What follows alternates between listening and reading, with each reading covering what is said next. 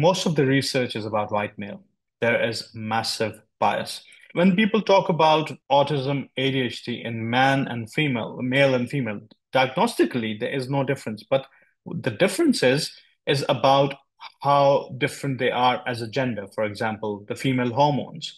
Again, in around the menstrual cycle, as the hormone levels dip, the female hormone dip, so does the dopamine. And people who have got ADHD, females have got ADHD, that worsen during that time.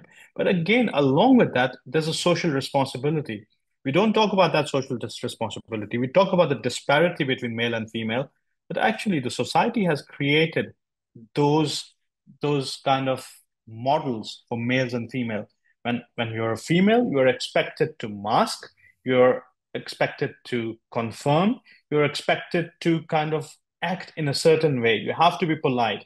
So this societal pressure has created the disparity, and we hardly talk about it. Thank you. Yeah, Yeah. societal pressures definitely put differences on each gender and even cultures and stuff like that. There's obviously yes. also men that would relate to the sort of, I guess, stereotypical female experience too. Is that right? Because yes. some men do really heavily mask. I know the hormones are different, but I think, yes. yeah, it's not necessarily fully gendered, right? It's more about how society treats those genders. Exactly.